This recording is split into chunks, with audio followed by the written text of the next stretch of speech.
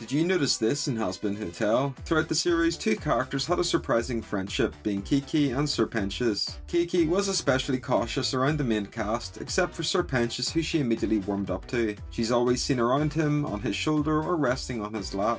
After Sir Pentious makes the ultimate sacrifice, Keekee is visibly sad and pays respects to him during the finale scene. One fun theory I've seen is that perhaps Keekee can detect when a soul is pure enough to be redeemed, and she hangs out with them until they die or ascend to heaven.